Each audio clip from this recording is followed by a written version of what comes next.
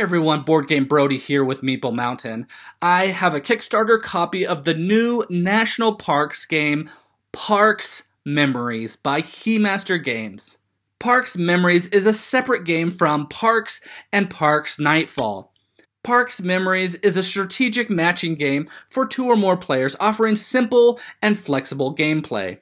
In the game, parks are represented by tiles laid out in a grid across the table, face down. Gameplay includes 4 simple steps. A player will reveal 2 tiles. Then they will choose one of the tiles to place in front of them. Then they will add a new tile onto the board. And lastly, they will then lock in one of the tiles with the hiker token. Gameplay continues from player to player until someone or one team has collected 3 sets of matching park tiles in front of them. Parks Memories captures a depth of strategy in player abilities which can be activated by finding matches of parks resource icons when you reveal the tiles. There are a variety of ways to enjoy the game in which you can play head-to-head or on teams.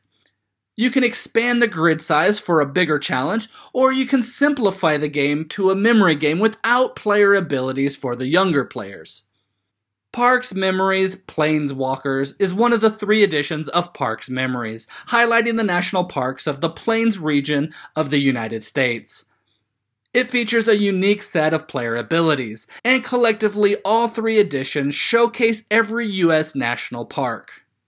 This edition includes the following parks: Big Bend, Yellowstone, Arches in the Summer, Mammoth Cave, Grand Canyon, Carlsbad Caverns, Mesa Verde, Joshua Tree, Theodore Roosevelt, Gateway Arch, Saguaro, Cuyahoga Valley, Sequoia, Great Sand Dunes, Wind Cave, Death Valley, Petrified Forest, Zion, Grand Teton, Hot Springs, Capitol Reef, and Yosemite at Night.